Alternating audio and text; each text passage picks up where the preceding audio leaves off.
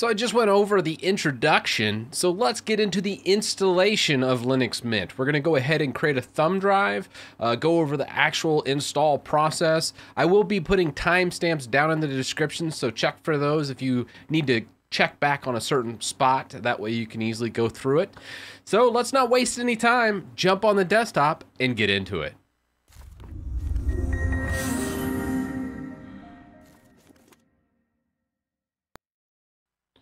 I do live stream every Monday and Friday, so if you have a question for me, be sure and stop into my Twitch channel and ask me live. And if you'd like to check out these streams after the fact, you can always head over to Titus Tech Streams and check out my entire archive over there. All right, to start out with, before we get to the installation, we obviously need installation media. So I'm going to be using Etcher for this because you need a working computer and a thumb drive, but at the same time, this Etcher will work on anything. So going to this website, I'm on Linux here, but if you're on Windows or Mac, just get your corresponding installer and do it. We'll go ahead and download it for Linux right now. Also, for downloading, we need to download Linux Mint. I'll be doing Linux Mint LMDE4. So this version is based on Ubuntu. This version is based on Debian. Not much difference between the two. So with that, I'm going to let these two finish downloading, and then I'll go ahead and launch this from the downloads folder.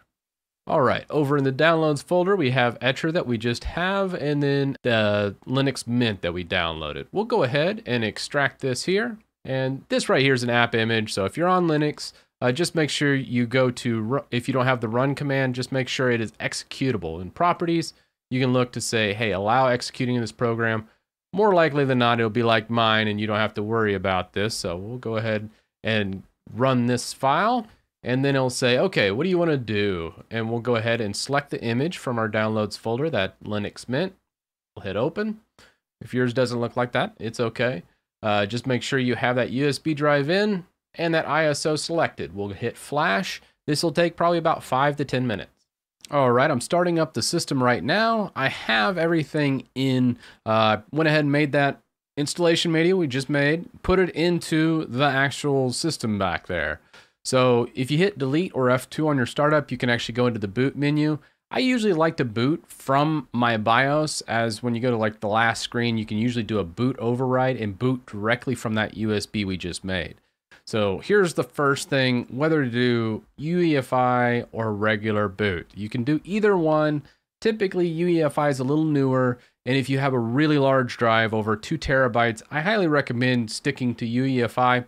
However, if it's an older system, definitely just stick with the regular one. Honestly, if you're not using a 2 terabyte drive, it really doesn't matter. The only thing this will dictate is how good your startup looks. And most people don't even care how their startup looks. So a lot of people are fans of Legacy, which is this one, and UEFI is the newer one.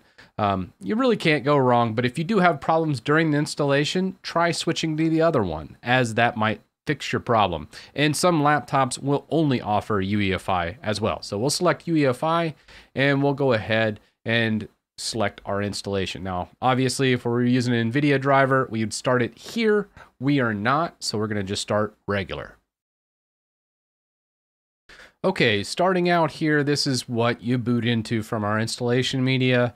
We'll just come over to install Linux Mint and go over the installation process. We'll go ahead and hit next to install, select your language, select your time zone. I'm in Americas, and I'm Central Time, so I'm going to pick Chicago. Keyboard layout, and then we'll just go ahead and select our name. Now there's a couple things here. We can log in automatically or go ahead and be presented a login screen. That's entirely up to you. If you're worried about other people in your household using your computer, obviously require a login. For me, I'm the only person that's going to be logging into this computer, so I'm going to say log in automatically. So we'll go ahead and hit next. As far as encrypt my home folder, I'm not going to bother with that, as I would mainly use this if I was using a laptop. Encrypting your home folder is really good because that's where your sensitive data usually resides.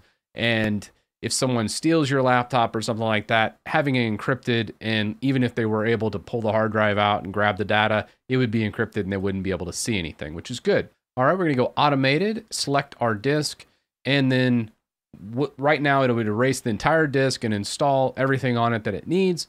By all means, usually I stick to the automated installation, as manual partitioning can get complicated. As far as using LVM and other things, just know I did an entire video on LVM, so if you are curious, you can check out that video. But just know you can do multiple disks and like tie in several disks into a single volume and other fun things with LVM. But if you only have one drive in your system, it's kind of a waste. So no, most cases I don't use LVM, and since this computer only has one drive in it, we're not going to use LVM. So we'll go ahead and hit yes to this, and this will basically format it. And we always want to install the boot menu as we want it to boot. And review the summary and click install. Typically the install process takes about 5 to 10 minutes. Now right here, it said partition table could not be written to. Restart the computer and try again. Now, there's a couple things that can cause this. Typically, this is from UEFI, as that's what we booted into. We can fix this sometimes by wiping out all partitions, or we could just boot into Legacy and just do Legacy install. So from here, I'm going to go ahead, switch over to Legacy, as at this point, I don't think I want to keep this for beginner levels, and manually editing a computer can be a little difficult. All right, we're back in our BIOS. Now we're going to go back over to here. And this time, instead of booting into UEFI, we're going to just boot into PNY. That's my USB drive. And this does Legacy boot. Let's see if we have problems installing it now. All right, we're back on our desktop, and let's start the installation again. Select all the same options and get back to our installation process. With everything typed back in, we'll hit next, and again, we'll go ahead and try to format this one more time.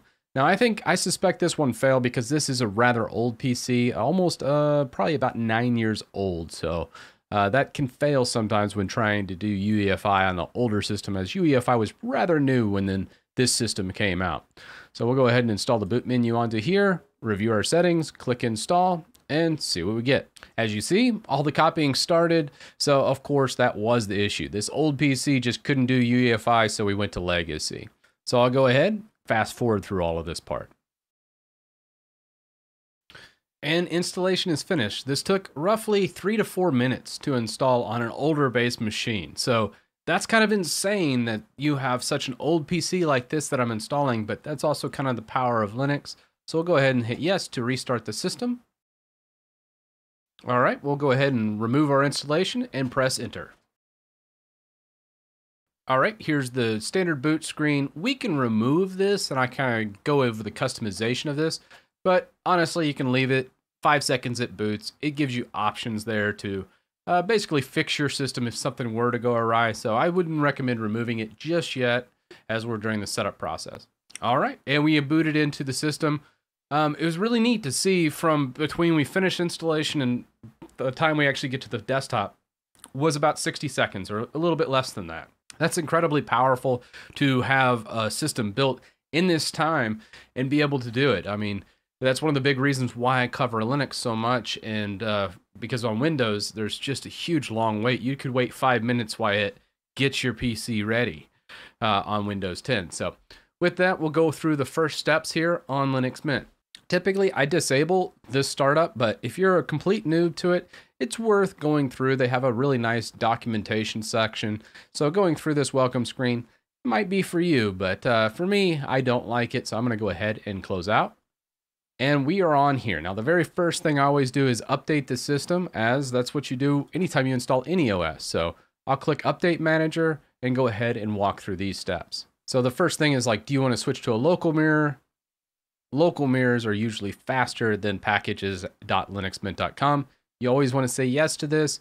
It'll go ahead and do that. So let's type in our password we did during setup, and it'll go ahead and figure out what's the closest mirror to you in your location. This makes things way faster, so definitely always do that. So what you do is click on the main Debian package right here, and when you click on that, let all these kind of go ahead and go through and then sort by speed. So let's see if there's a faster mirror out there for me. All right, in my case, the official mirror was the fastest mirror, so I'll go ahead and hit apply to that, keep it at there.